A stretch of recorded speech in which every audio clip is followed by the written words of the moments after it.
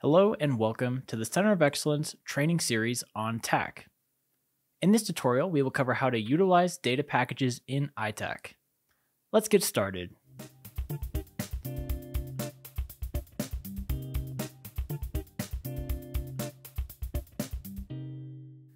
Simply put, data packages are a way to bundle items you might want to share with other iTAK users. One caveat I must mention is that as of early 2024, there is not complete parity yet between iTAK and iTAK in this function. First, open iTAK and navigate to the main map screen. I have a few data points already populated on my map.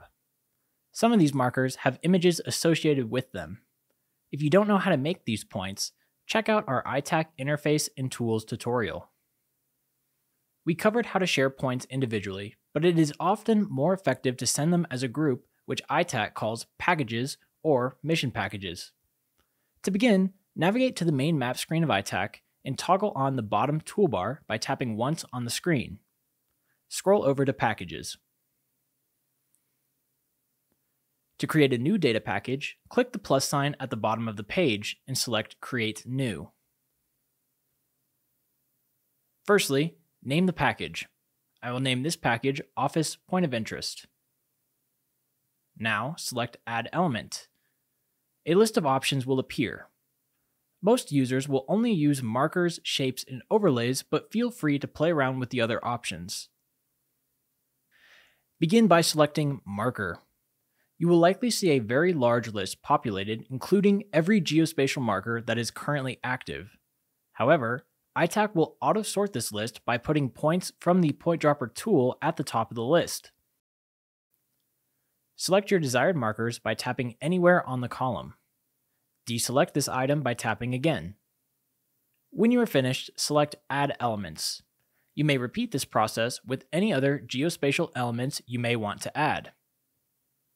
You may remove geospatial elements from your list by tapping on View All, then Edit.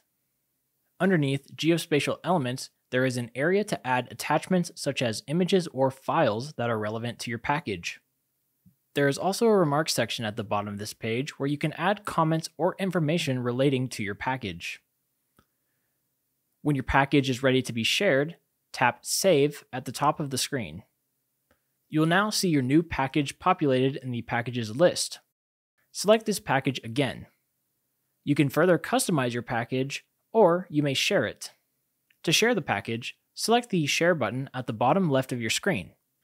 You'll be prompted with a few options. Sending a data package to a contact means that iTAK will make one attempt to transmit your package to the other user. If you or that user have a poor internet connection or become disconnected from the iTAK server, the package will fail to reach the other user.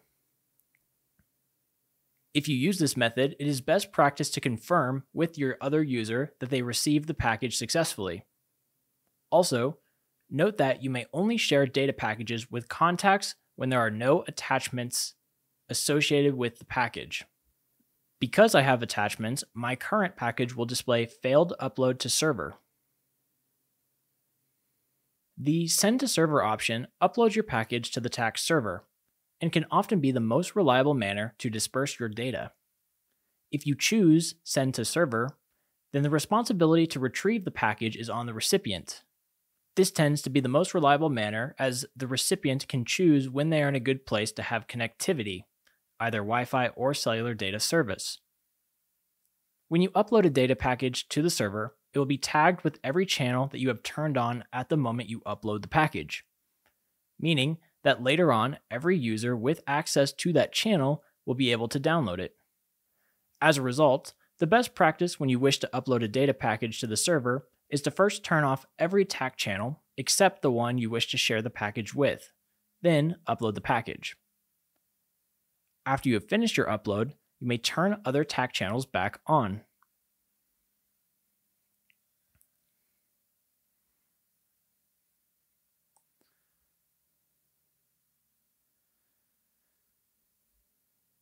Similarly, users attempting to download a data package must have the iTAK channel associated with the package turned on when they search the server. Only support staff can correct erroneously uploaded data packages. Data packages may be subject to data retention policies, meaning they may be removed from the TAK server after a set period of time. Consult your TAK program's website for definitive guidance on this topic.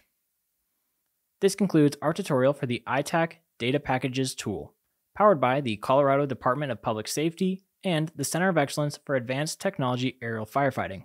Thanks for watching.